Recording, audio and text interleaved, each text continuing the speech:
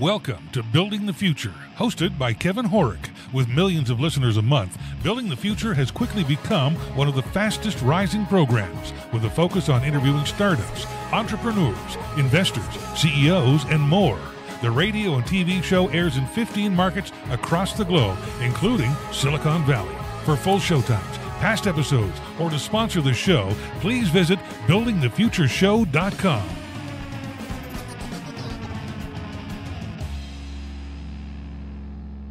Welcome back to the show. Today we have Brian Freed. He's a serial inventor, published author, executive director of United Inventors Association of America, and founder of InventorSmart. Brian, welcome to the show. Thank you, Kevin. Thank you for having me. Yeah, I'm excited to have you on the show. I think, well, you've done a ton of stuff. You're doing a ton of stuff. But maybe before we get into all that, let's get to know you a little bit better and start off with where you grew up. Sure. I'm from Brooklyn, and I moved to Long Island. My parents moved us out to Long Island to just have a different quality of life and be able to go to some of the fine schools here, and just continued to build and found a wife and have a daughter. She just turned 17. Very cool. And just very active in my communities and relations on Long Island, especially in the inventor world. Very cool. So you went to university. What did you take and why? I'll tell you, I took public relations communications and psychology. And I thought that was interesting because I knew that I wanted to be involved with business, marketing, just in that field. But Sure. I said, you know what? No matter what you do in life, I think one of the most important things is being able to communicate to people, no Sure. matter what industry you're in. So there you go. Public relations, communications, speaking, and then also talking about psychology. So there's a different reason and a lot of whys on what people do and how people do it. So I guess that kind of ended up with inventor-related items too, because through my products, I'm communicating to people, and psychology is the reason why people are buying or what they're doing and how they're doing it and trying to make it better. Interesting. So walk me through your career and some of the stuff that you've invented, because you've done a ton of stuff and it's actually quite fascinating. Thank you. Well, I realized back in the day that I would be ripping apart my toys, Sure. and not in an aggressive way, but more of a curiosity way. Sure. And I started to just see and pay attention more to how things work and why people use things. And there was a point where I just started to write them down because I had so many ideas. And one of the most important things when you come up with something is being able to capture it. And I wasn't doing that in the beginning. But I tried to round up some of the things that I thought were interesting back from whenever I was thinking about them. And many of them have already been invented or being used. Right. So I just sifted through it. I made a really good spreadsheet. And classified them in certain categories and industries and just said, take me out of the equation for a second. What about other people? And what are they doing different? So I started to do that, and then I got married and realized that some of my items were even better than the other ones. And then I had a daughter, and we were going through that whole parenthood cycle and realized that there's some things there that could be interesting. So I started to sift through them, think about other people and what they would do and how they would use it, and just started to come up with, from a marketing perspective in a way, what would work and what wouldn't work, and started to have some levels of success with those that did. Okay, so give us some examples of some of the stuff that you've actually brought to market. Sure. Well, there's many that I haven't brought to market, but Sure. the ones that I have, there was one called the Balluna Band. That was one of my first ones, where it was a nylon wristband with a metal D-ring on it that a kid would put around the wrist. Yeah. And you would take the Mylar balloon with the balloons ribbon, and you'd put it through the D-ring, if everybody can visualize that. Yeah. And you tie it on the D-ring, and the wristband is on. So anytime a kid wants to take the balloon on or off, they could do that with the nylon wristband with the Velcro on it. Sure. And if they let go of it, it wouldn't fly away. Sure. And the reason I came up with it originally is because we were going to these shows at Madison Square Garden, like Elmo's World and everything else. And right. I would end up buying, I think it was $8. Now it's probably 11 or 15 for a Elmo Sesame Street balloon. Sure. And you tie it around the kid's wrist, and it would be too tight where you're cutting off their circulation, or it ends up on the top of Madison Square Garden and all the kids are hysterical crying. Sure. So I wanted to come up with a better way to save kids' balloons and make an easier experience for the kid and the parent. And also when you're going to amusement parks, they make you take the balloon off before you go on a ride. So it was on and off, cutting it where there's no more ribbon left, or you're making it too loose and the balloon is flying away. So just try to come up with a better way for that. Okay. And then just getting into the kitchen when I got, well, I guess the balloon band was when I had my daughter, but even before that, I had a microwave cooker that has a twist and it drains from the bottom. So that one is, you can cook pasta and rice and vegetables and meals to make in the microwave. And I watched my wife make pasta, some kind of pasta dish, and I realized so many steps that she was taking. She was boiling water in a pan, and then putting the pasta in, and then taking the pasta and putting it in a strainer that was in the sink, and then putting paper towel all over the counter to put the strainer on top of so it didn't leak on the counter, and then putting it into another serving dish. Sure, yeah. So I kind of consolidated all that into one. So I have that. I have adjustable tongs that, the top part of the food tongs that you pull up and it locks the tongs in place. Yep. So I came up with actually putting grooves in that piece, that metal piece on top. It was doing nothing, just all that real estate there. Okay. And now when you're using food tongs, you have small, medium, and large opening for it, depending on what type of food you have. So those have been active, also collecting royalties from that. And I have other ones. I mean, I've had several as seen on TV. My pull ties, which are a bag sealer, that I was on QVC for 2.5, 3 years. I mean, I have 15 of them, Justin, Kevin. So I'm not sure if you want me to go through every one. No, I think that's good. And people can go to your website and check it out. It's just brianfreed.com, and you list them all there. But I think it just made sense to cover a few of them so people have some sort of idea of a bit of your background and that you've actually been really successful doing this stuff. But do you want to talk a bit more about your involvement with United Inventors Association of America and how did you become executive director? Thank you, Kevin. You know what? I've been involved with inventor groups around the country for a long time, but on Long Island, I've had 2 inventors groups that I started over 12 years ago for Nassau County and Suffolk. And I merged them together with having the Long Island Inventors and Entrepreneurs Club. So just being active in the community on Long Island and being involved with other inventors clubs around the country and speaking and getting active. I mean, just being somebody who, and also my books and just my radio show that I had back a few years back, just being involved in the inventor community and trying to get the message out that if you have an invention, what to do next and how to do it and who to go to and how to take the steps to making it into reality and doing the best you can to get there. So just being out there, I think, has brought me to the position of being able to represent the United Inventors Association, 15,000 plus inventors that are members, and the membership is free.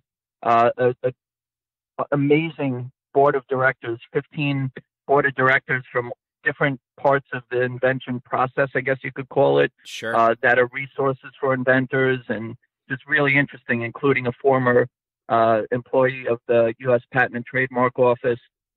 Just really good resources all around. And what we do is we're active with providing resources and tools and learning for the inventor community, and then also being involved with the inventors groups as well as trade shows, the major trade shows. Right. So we have areas that we give inventors an opportunity to sometimes get reduced pricing and being in a certain area. So buyers and potential licensees, which are manufacturers with distribution, they also can come around the area and if they're looking for new product, engage in conversation and be able to connect with inventors with new ideas there. Okay, very cool. So what are you doing now? Because you're still very much involved in the community and you're an active inventor still, correct? Yes, I am. I'm working on my own invention still, and also working with other inventors' products and ideas. And I have to say, you know what? Most of the time, many inventors come to me, and they're so excited, and they have an emotional connection to their idea, and they're wishing that this idea is the $1 million idea, and it's going to help them and help their families. And I want that for them. Sure. But the most important thing for them to do is do a simple search online and see if there's items or products that are out there that are similar. And that's when you have to start making some real decisions on if it's something you want to move forward with or maybe to move on to your next idea. So I've been active with my own inventions, other inventors' products. I've been manufacturing products, licensing, which again are manufacturers with distribution and a way for myself and inventors to earn royalties from their ideas, and just giving as much advice as I can out there and passing the word to inventors that, hey, I'm nothing special. If I could do it, you could do it too. Okay, so I want to dive a bit deeper into the whole process because people can go to your website and see, like, you've had some big products get into some very big retailers. So walk us through a bit of the process of actually going from idea to getting into a store and maybe on QVC, because that in itself is quite daunting, right? But you've obviously done it a number of times. You help people through that. So walk us through a bit of the process and what people need to kind of think about and maybe some tips along the way. For sure. First off, when you come up with that idea, you want to go through, like I said, to do a search and to clear up if it's something that is possible or not. Okay. And then you want to be able to bring it to reality to a point where you're making a prototype. And again, the way I used to rip things up, I still do, and try to find things that already exist to be able to see it, feel it, maybe get close to it. And then I get some kind of intellectual property protection. So before that, if I need to, I have a CAD drawing done, which is a 3D model of my idea, right, converted into a prototype, and it's so easy to make prototypes these days. Like now 3D printing, you mean? Yeah, 3D printing. Okay. Yep. Okay. And then I have it, and I have to start making some decisions. So I usually get a provisional patent application, or it might be a design, a patent application that I file. So I have some patent pending status. And then I start to make a decision if I'm going to manufacture or if I'm going to license it. And manufacturing, we're talking about putting together, finding a factory, producing it. Now you're talking about accounts payable, accounts receivable, shipping, warehousing, all that good stuff, and being in your business. And obviously it's more risk, but there's greater reward. There's bigger margins there, hopefully, as a business person putting that together. Or you might want to license it where you're adding your product to somebody else's existing product line, being able to work with a manufacturer with the distribution and earning a royalty for yourself. So that's the part that is the fork in the road for inventors. The other parts before that are very possible. Okay. Now it's either you're coming up with money or you need to pitch your idea.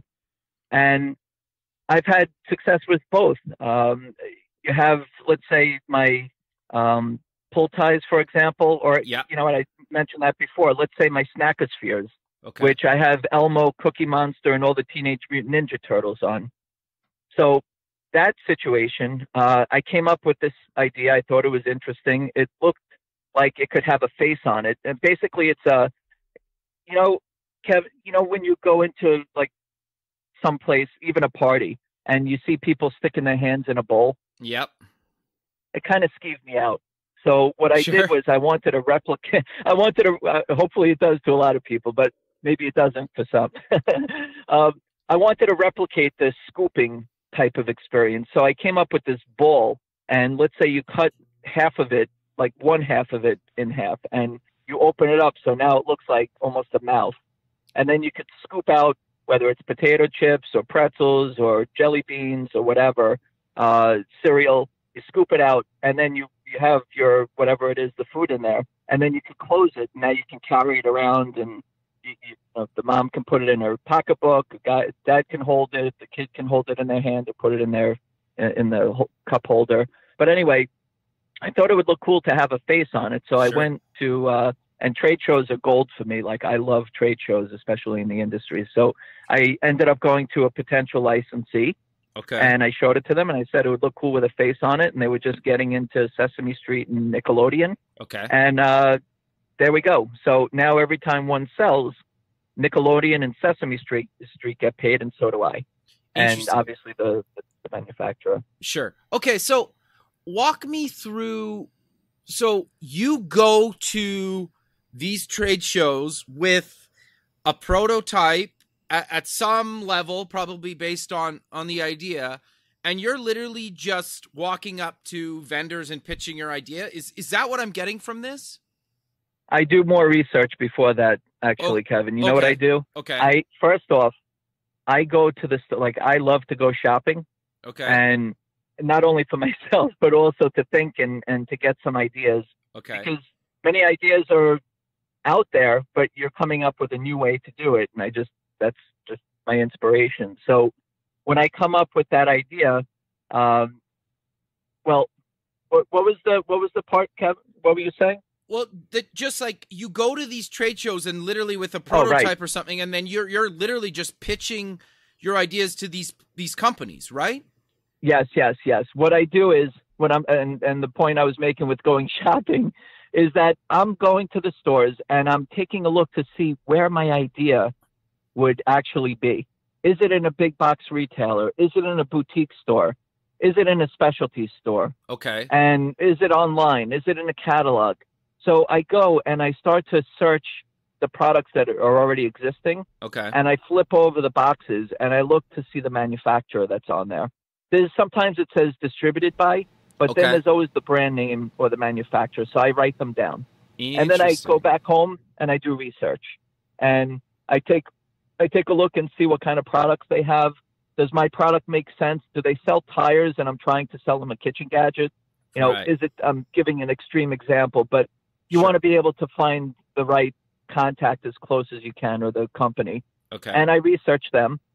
And then I also see some of the trade shows, and I have resources for where to look up trade shows. One I use is tsnn.com, Trade Show News Network. Okay. tsnn.com.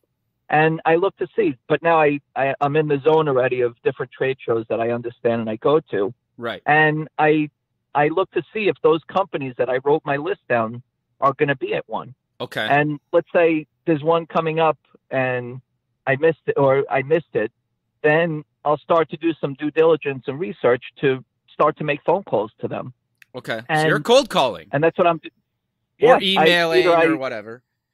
Right. I'm in the industry where I know many of the contacts or potential licensees. Right. But just like now, there's many inventors that contact me because they prefer that they don't make cold calls, and I might know the contacts, or I might make cold calls in certain industries. Gotcha. And act as a licensing agent for them. Got you. Okay. So how does it, like, in your experience, when you're cold calling or pitching live at these trade shows, is there certain things people should do or not do? Or does it really depend and it's kind of up to the person to figure out what works for them individually? Sure. Well, the good thing is that many of the trade shows are inventor friendly, where you can sign up as a guest and search the floor. But many companies and trade shows lately they don't want, like, those companies are spending a lot of money on the booths, the exhibitors, the manufacturers, and it's tough. They're focused on speaking to buyers and potential opportunities, and then all of a sudden Brian with his luggage is coming around, sure, showing me prototypes. So I attempt to call them first. I email them. I connect up with them on the phone. Okay. And I let them know that I'm going to be at the trade show and I'm looking for a few minutes of time. And sometimes I book time or they just tell me to stop by. Okay. But I'll tell you the credibility from just being active on QVC and having products in the market, I've built up a reputation that I either have my own products or other inventors, and I vet them properly and I do my due diligence before I present it to them. And they know that we're ready to do a deal. So again, you're trusted in the space. Yeah, I've done this a little bit longer than some people, and you could do it too. It's just how quickly do you want to get your idea out to market? And I might be able to save some time there just from my experience and my connections. Sure, I got you. So how did you get your stuff on QVC? Because I think a lot of people, that's kind of the holy grail, right? It is a great place for inventors to launch a new product, that's for sure. Okay. Actually, speaking of trade shows, when I said it was gold, I wasn't kidding. I ended up taking a bunch of my products to a trade show. Okay. And I met a QVC buyer there, actually a senior buyer. Okay. And I showed her my products, and I showed her. Actually, she invited me to come meet because I had some things that she was interested in, and I was showing. And I'm like, I have this, I have this, I have it. I showed her, and then she was like, okay, those are good. And then she's like, you have any more? And I'm like, and I have this. And it was something that wasn't done yet, but it was almost done. Okay. And she's like, I want that. Interesting.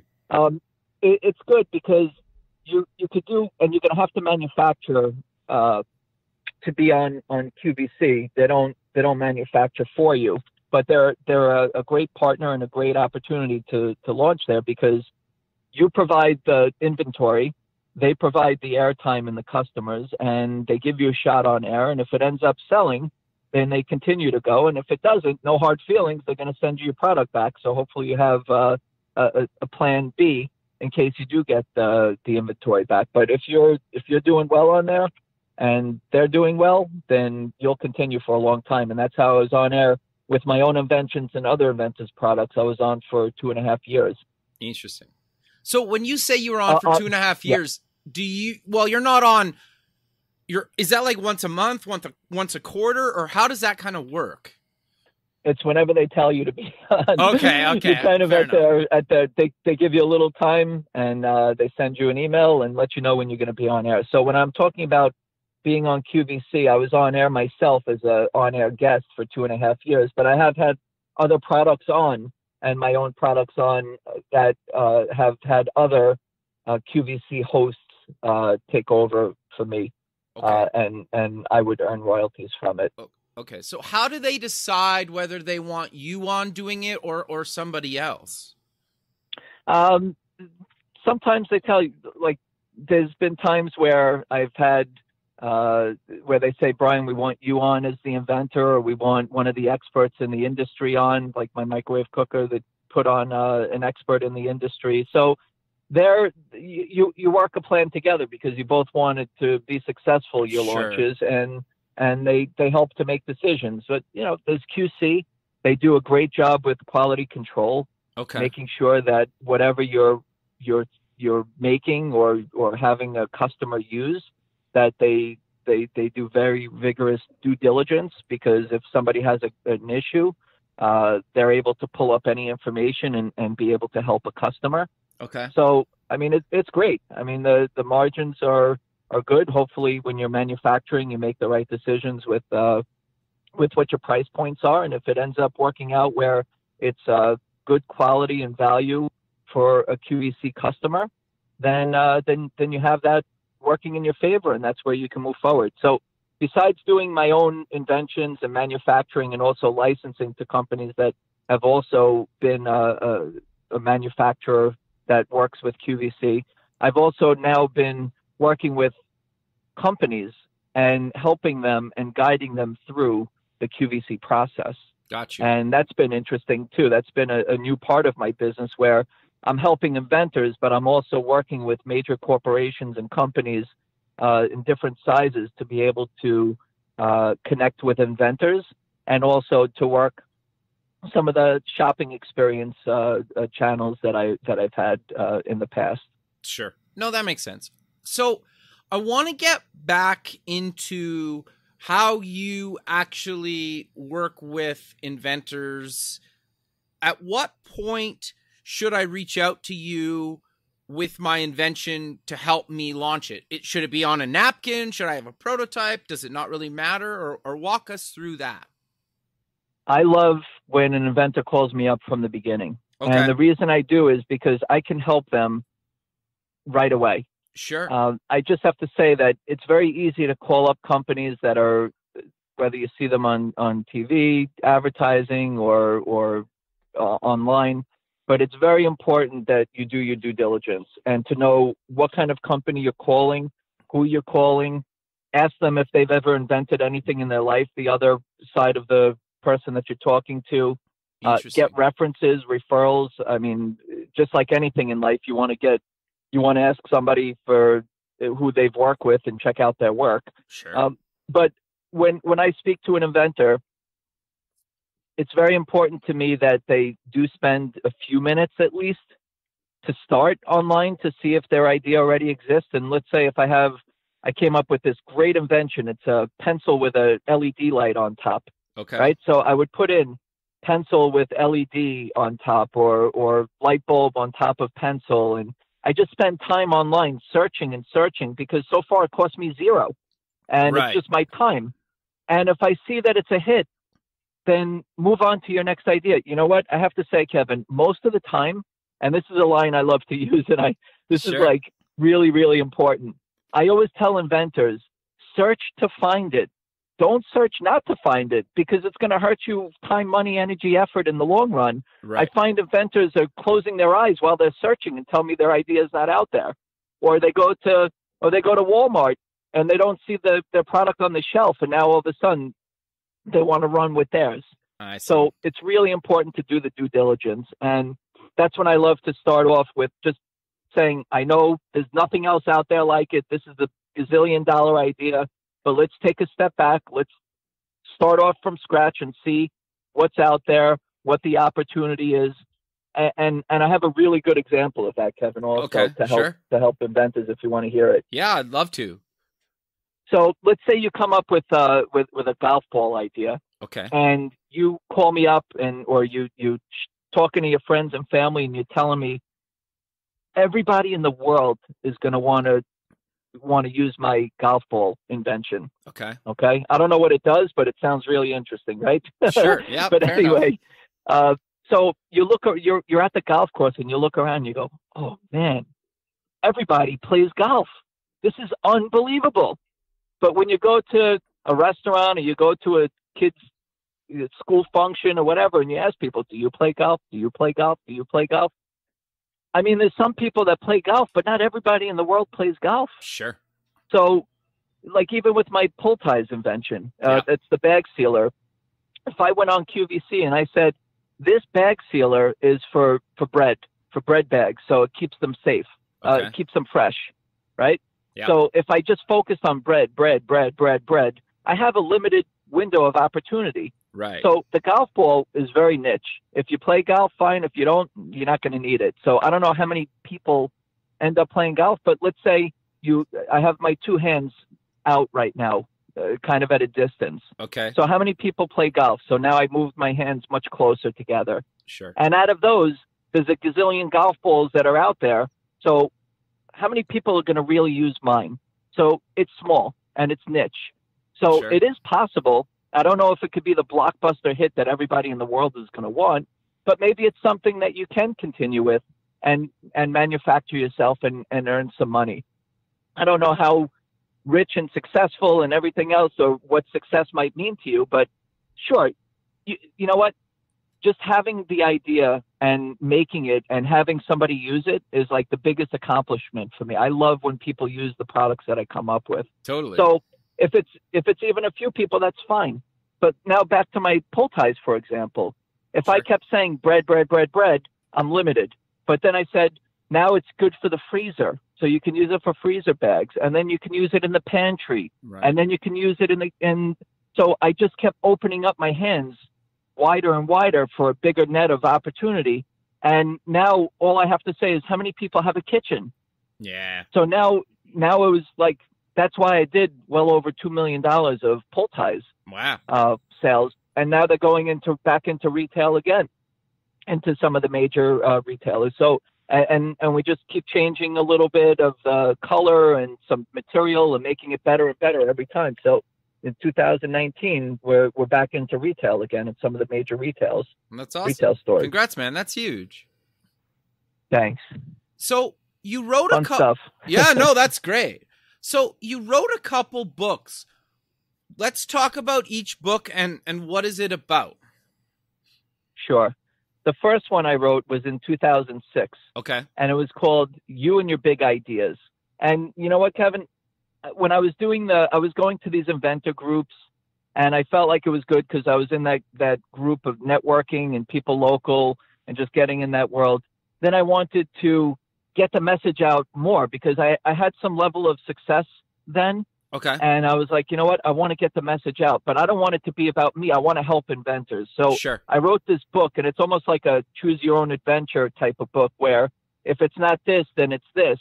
Okay. And you could keep going this way. And that one, I've had some great reviews and feedback, and I love helping people with it. And when I do different speaking events and innovation speaking events, like I love giving my book out or having people buy it, but I try to give out as many as I can. Helping also students with the book because I made it simple reading, and then I recently came out with another one called Inventing Secrets.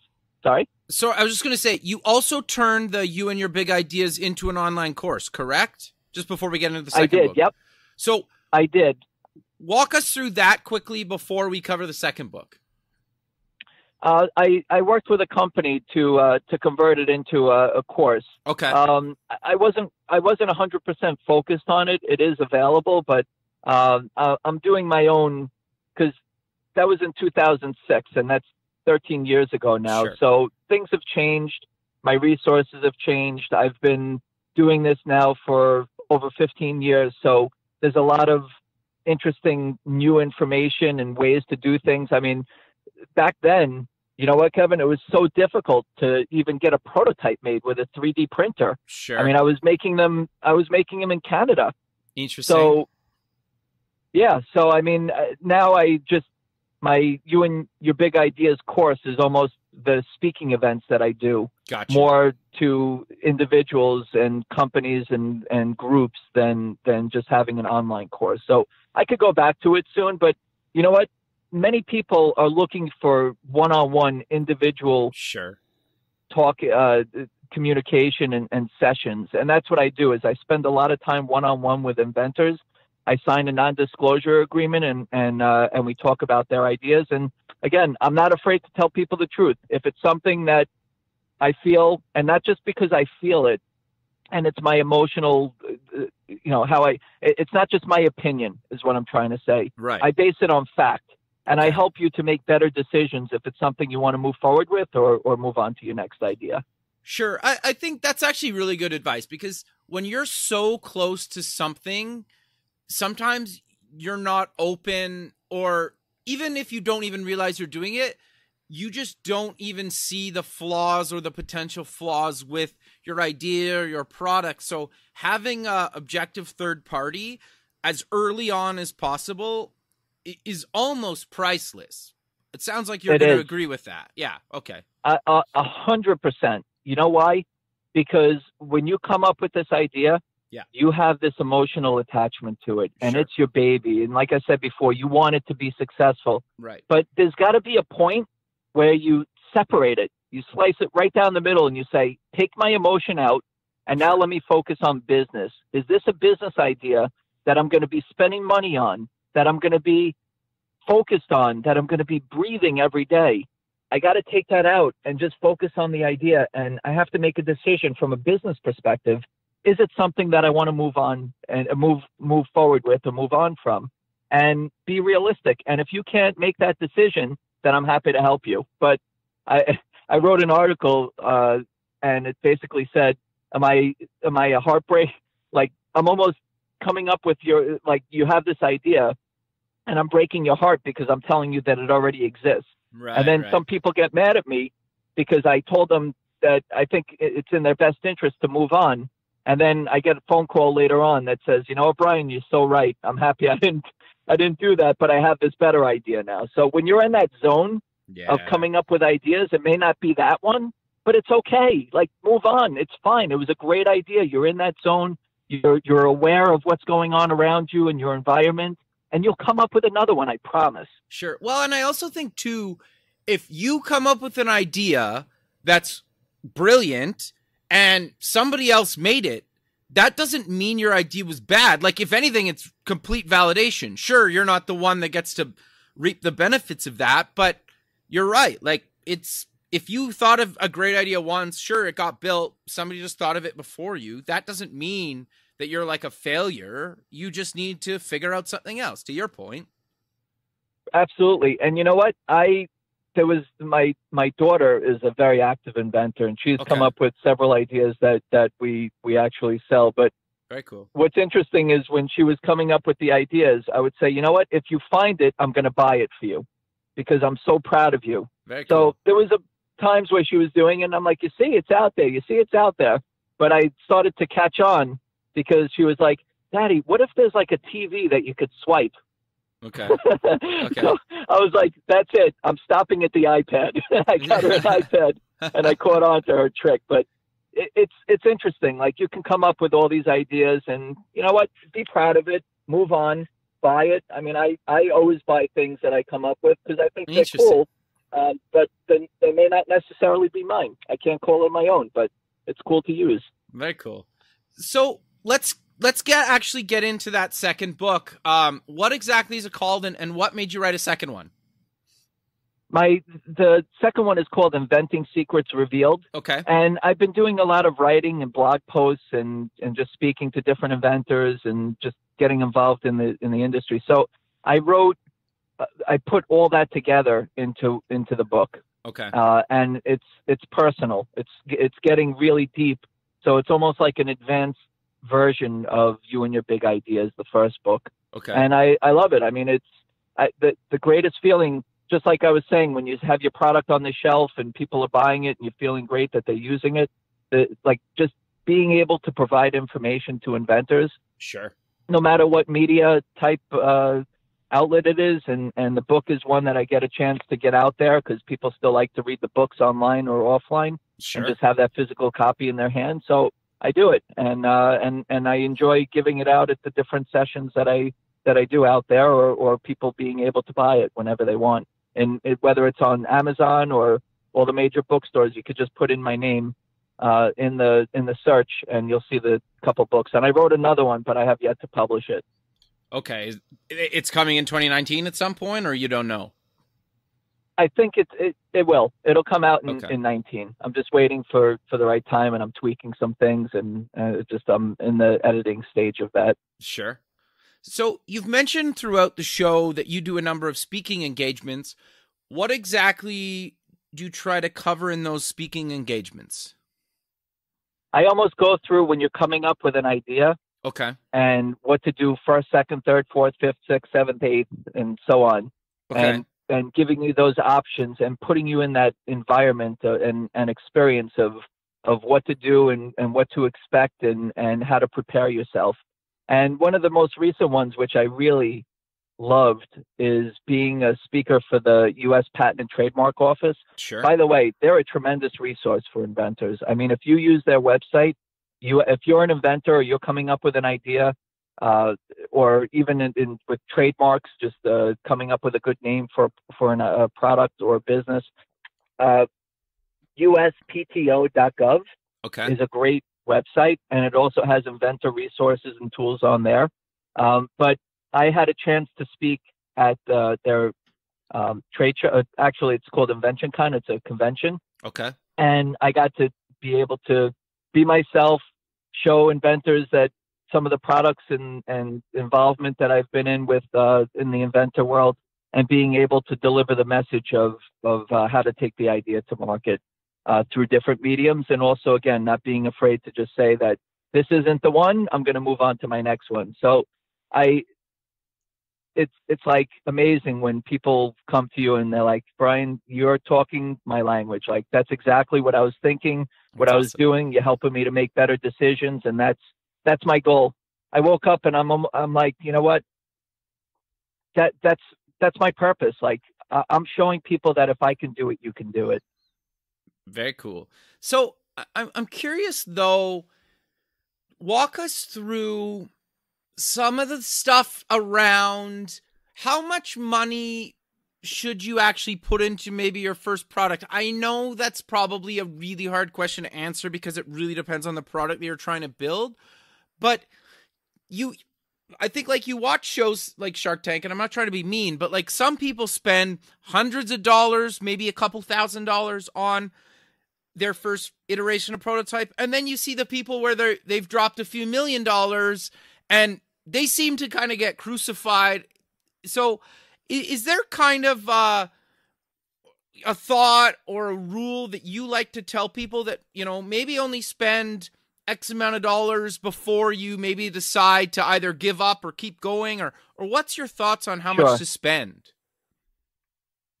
What's interesting is that it doesn't matter if you're a doctor, a lawyer, a high-profile person, unemployed, senior citizen, student.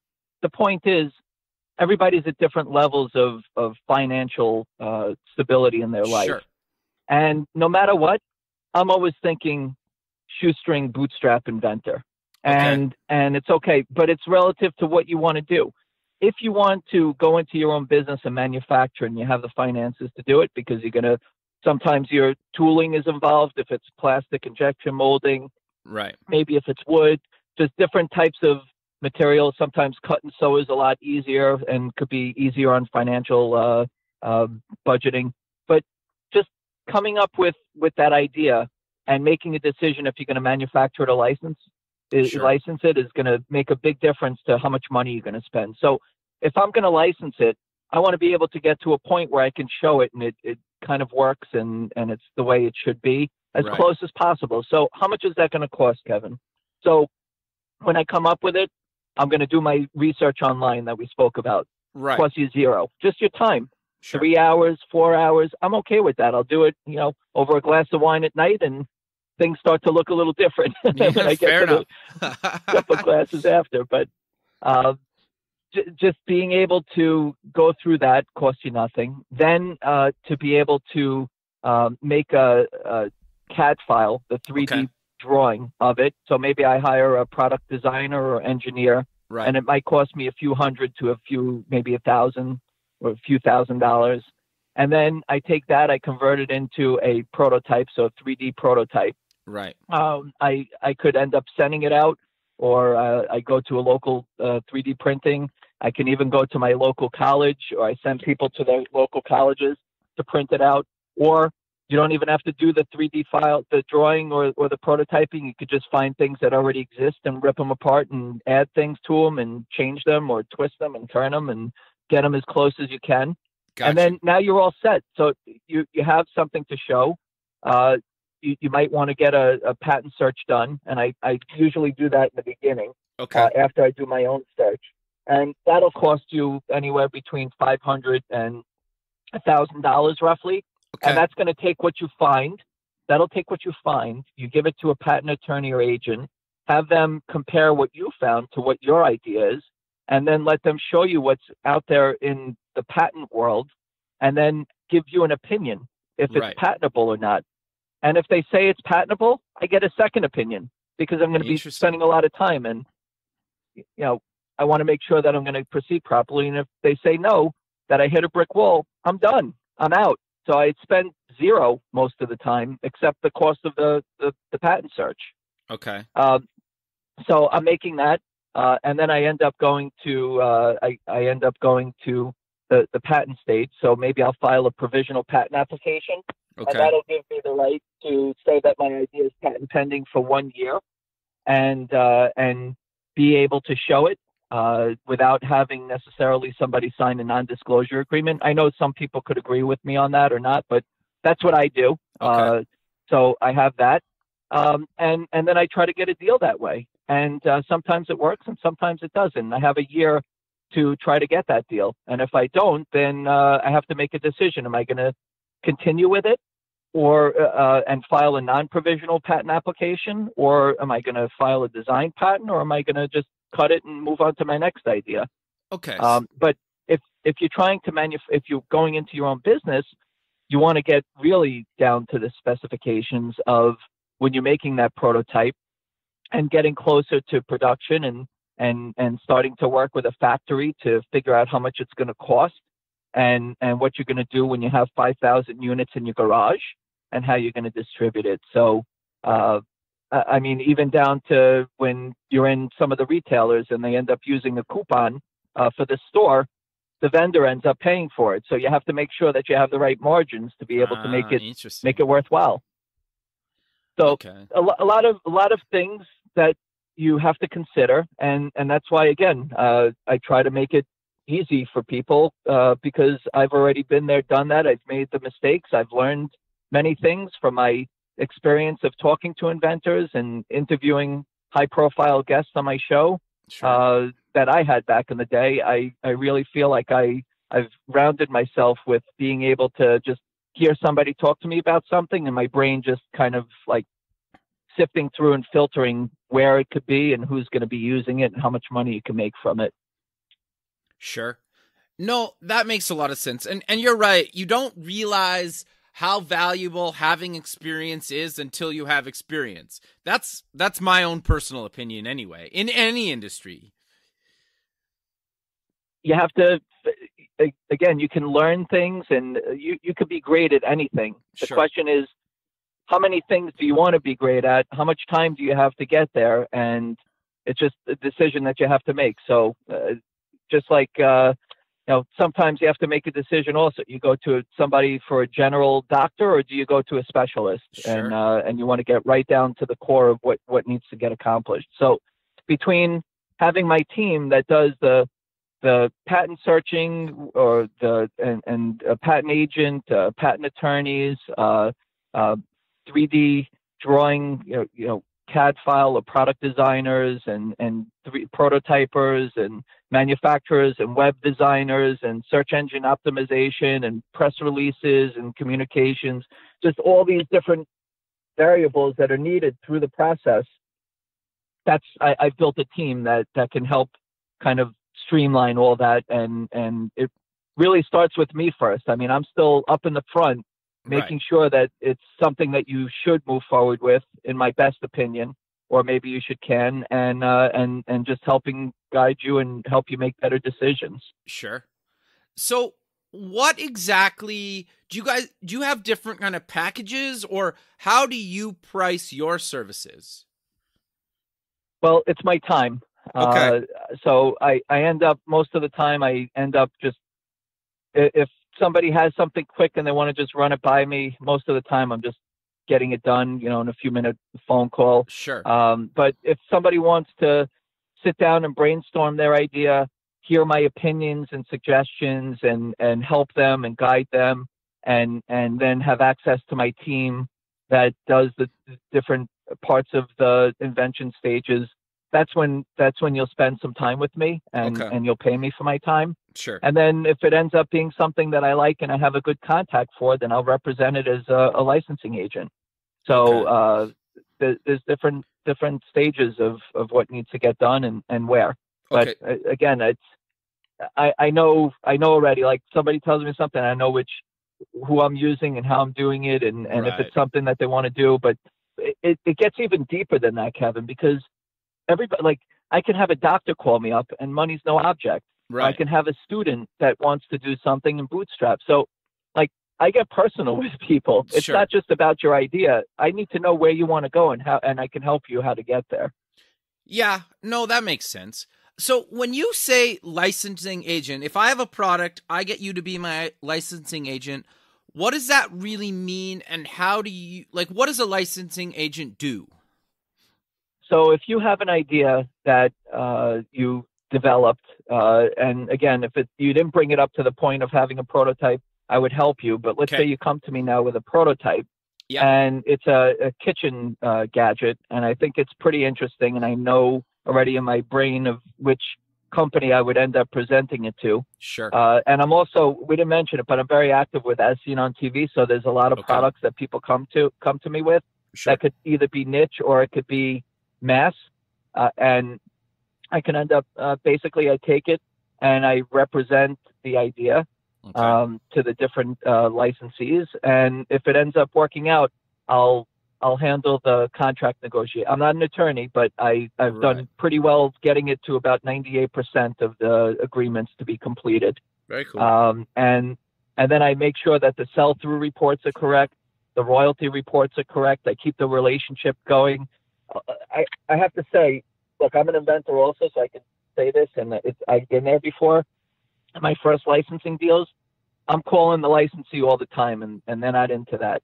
So they appreciate that I'm the liaison between the inventor and them, where most of the time the questions that they have, I'm able to answer, and they like that. So I'm keeping the relationship very amicable and dealing with a lot of the issues in between and being the spokesperson. And I'm involved with the transaction for as long as the agreement is in place. No, that makes a lot of sense. But we're coming to the end of the show, so let's close with mentioning where people can get more information about you and any other links you want to mention. Sure. The easy one is brianfried.com. And I have to say, if you spell my name Brain instead of Brian, and you say my last name the way it's spelled, then I'm brain fried. So please don't spell it that way, because I don't know what comes up. But sure. brianfried.com is my website, my personal. My company InventorSmart is inventorsmart.com, just the way it sounds. Sure. And United Inventors Association, UIAUSA.org. You can sign up for free as a member on there. We also, obviously, if there's corporations listening, please, we're looking for sponsorships all the time, and there's a lot of activity that goes on in the inventor community that you could be front and center with. Cool. And U.S. Patent and Trademark Office. I mean, that's a gold, tremendous resource for inventors, and just being involved in your inventors clubs locally. And if you don't have one close to you, then reach out to me and I can help you to start one. Very cool. Well, I really appreciate you taking the time out of your day to be on the show, and I look forward to keeping in touch with you, and have a good rest of your day, man. Thank you very much, Kevin. I appreciate it. And everybody out there, keep on inventing, keep on coming up with great ideas, but do your research and think about moving forward, and hopefully people out there can use it while you came up with it. Thank you, Kevin. Perfect, man. Well, you have a good rest of your day, and we'll talk soon. Thanks. Thank you. Bye. Bye. Thanks for listening. Please visit our website at buildingthefutureshow.com to join the free community, sign up for our newsletter, or to sponsor the show. The music is done by Electric Mantra. You can check him out at electricmantra.com and keep building the future.